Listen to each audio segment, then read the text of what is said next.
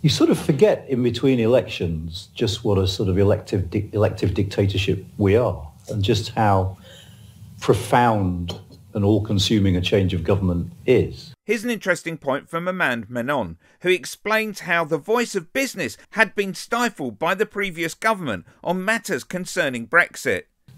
Because you can watch, whoever it is from the Tory right moaning about whatever it is they're moaning about and just think, who cares?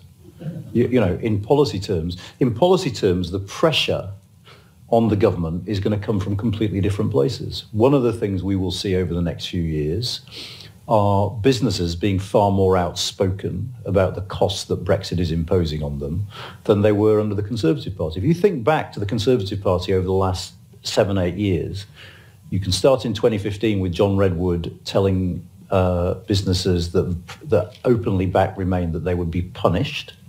You have all sorts of stories straight after the referendum of Tory special advisors saying to business leaders, if you raise Brexit, they'll throw you out of the room. If you complain about Brexit, they won't talk to you. You had Boris Johnson as Foreign Secretary saying, F business. Businesses were cowed into submission under the Conservatives and did not feel able to speak about their concerns. That's changing. You can see that changing now. You see the British Chamber of Commerce 2 or 3 weeks ago was saying, actually, we need a closer relationship. So that's the first pressure. Click here to find out why Brexit is dead.